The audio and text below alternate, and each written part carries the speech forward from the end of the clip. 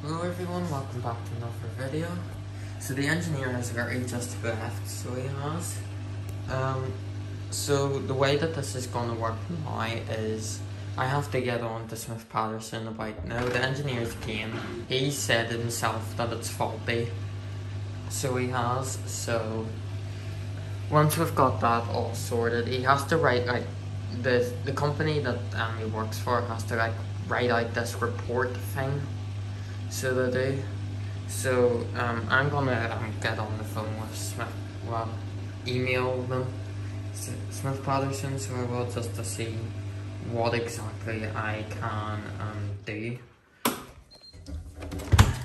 But yeah, I showed them videos of like the machine glitching on the spin with the suds flowing out the drawer, and then another one with it overfilling, and then obviously the inverter resets, and yeah, it's not normal, so it's not.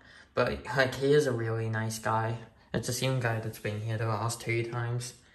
But yeah, he has said he'll probably like have to come back again sometime, so we will, like, just to see what all happens. But I'll get in touch, as I said.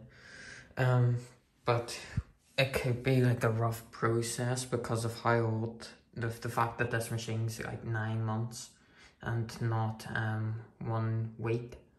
They need a whole like uplift code to get this machine refunded, so they do. So it's gonna be a bit of a rough journey, but hopefully we'll get there in the end. Anyway, bit of a short one, but thanks so much for watching, and goodbye.